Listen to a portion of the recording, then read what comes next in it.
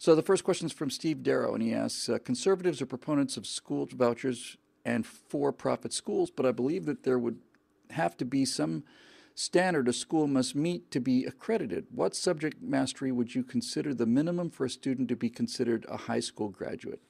That's a really good question. Um, I'll tell you, Steve, given the quality of public education today, no offense to the teachers out there who've been fighting against this whole time, but what it's become, I think anybody who watched and understood Ken Burns' Civil War documentary would be a history graduate as far as I'm concerned. And I hate to say this, but the standards are so low that that anything would be an improvement now over what we're getting. And things just like social promotion, just get rid of all of that stuff, just that alone.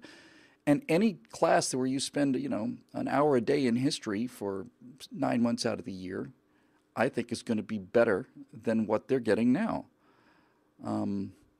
History should be taught in such a way that it's interesting, which, again, is the main reason, another reason I'm so interested in this computer game thing. If I try to tell millennials about what happened in 1776 and 1783, they just glaze over. So we're going to make all of those problems that we have to face 1,000 years from now. We're going to have to face pirates, and we're going to have to face a powerful empire, and we're going to have to figure out how do we build up our strength without getting too conspicuous, and do we have a chance to, all of these problems we're going to deal with in real time in the future, and we're going to make history something interesting. So I really don't know what the standards of accreditation should be, but I do know that they would have to be really, really something very simple, I think. Um, there are just a number of things that were on, I guess Bone Canoe said, you go back to classical education standards in the West 100 years ago, you look at that that document, that school test that 7th graders had to pass or something from 1903. So if it would, in astronomy, I would want people to know, well, first of all, I'd like them to know some astronomy. In science class, I do a couple months on astronomy. And I think if you're going to graduate high school in astronomy, just as an example of something that I know relatively well off the top of my head now, I would say that a high school student in astronomy should be able to name the 8 planets of the solar system. I almost said 9, but I caught myself. In order, be able to draw an approximation of their relative sizes, would be able to tell us the composition of the sun. I think a high school graduate in astronomy should know what a main sequence star is. I think astronomy graduate should know the difference between population 1 and population 2 stars. I think that person should be able to determine the difference between a meteoroid, an asteroid, a planetoid, a planet, terrestrial planet, a gas giant planet, a brown dwarf star, a red dwarf star, main sequence G-type star, and then a hot star like Vega or Altair or something like that. And most importantly in astronomy, I would think that they should have a pretty good sense of the structure of the universe. When I say the structure of the universe, I simply mean the scale. I've mentioned it several times before, but there's a book called, a video called Powers of 10, where it starts out with a couple, it's many years old now, it was out when I was a boy, and I think they've done an updated version of it. But in the original, you see this photograph of this couple picnicking in Central Park, these 2 people lying down on a blanket, and they start with them because this is the world we know, this is the world of people. And it starts to head up into the sky, in other words, starts to zoom out, and around them you see a box, and that box is a 1-meter box, and they're all of them are able to sit inside this 1-meter box. And you continue to pull out, now there's a 10-meter square box, and that's just basically the immediate area. Now there's a 100-square-meter box, that's about the size of a football field, of 4 equal sizes. And as the camera continues to pull out, these boxes they just continue to shrink, and every box is another power of 10.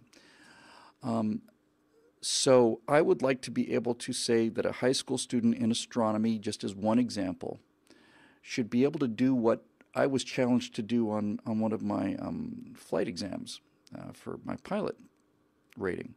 And that is, look at a chart of the airspace of Los Angeles, for example, and he pointed to a spot on the map with his pencil and says, tell me about the airspace as you continue to go vertically up off of that map. And I thought, oh, awesome. Okay, so on the ground here, it's class Echo airspace. It's not uncontrolled like G, but it's class Echo. And then as I get higher, I'm underneath the the class Charlie of Burbank Airport, and as we get higher, I'm into the class Bravo of LAX, and above that I'm at Alpha airspace all the way up to 60,000 feet, and above that I'm in uncontrolled airspace again. That kind of thing. So a high school graduate should be able to say, if I say to him or her, describe what would happen if you were to just go straight up into the air right now and just keep going. I would see the planet Earth. It's about 8,000 miles across, and I would continue to move away, and the moon, which is about a sixth of that size, maybe something like that, but very much further away than people think. So now we have the Earth and the moon, and as we continue to go up, we can see that they're in orbit around the sun, and here's the sun, Mercury, Venus, Earth, Moon, Mars, Jupiter, Saturn, Uranus, Neptune, and so on. And as these things continue to shrink, they're now just the solar system, and shrinks and shrinks and shrinks, because they're nothing but nothing but nothing, and shrinks. And then finally we see Alpha Centauri start to come in. And then as we continue to zoom out, we start to see the 7 or 8, 10 stars in the immediate local group. And as we continue to zoom out, we begin to see the structure of this particular arm of the galaxy. And as we zoom out some more, we see the structure of the Milky Way galaxy. And we zoom, zoom, zoom, zoom. And then we see the Magellanic Clouds, which are orbiting our galaxy. And then we zoom, zoom, zoom. And there's Andromeda, the biggest galaxy in our local group of galaxies. And then we zoom out some more, and then we see it's a cluster of galaxies, and then we get to the general overall structure of the universe. I actually think that everybody who graduates high school should have some fundamental knowledge of how these things work. What is the universe structure? Where do I live in it? What is my relative size? And I live in a city where, among the many ongoing tragedies of what progressives have done to everything, I live in a city where I guarantee you there are 1 million people who live within 10 or 15 miles of the Pacific Ocean, and they've never seen the Pacific Ocean. There are significant numbers of people in the city that I live in who've never been on an airplane. And I think what I would like to do is I would like to get it to a place where no matter how poor you are, that given a choice between getting a new pair of track shoes or taking a flight to San Francisco and back, I cannot imagine having my imagination so stunted that I could live in a world where jet aircraft are passing over me every day, and I've never had the experience and never want to have the experience. I took a ride in 1973. It cost a lot of money when I was working at the planetarium. My first paycheck was $32. It was before the airlines were deregulated. There was a voyage to, I want to say, is it Santa Cruz? No, I forget the island where Columbus first landed. Veracruz, I want to say, maybe. I don't know. In any event, it was the 300th anniversary or 400th or whatever.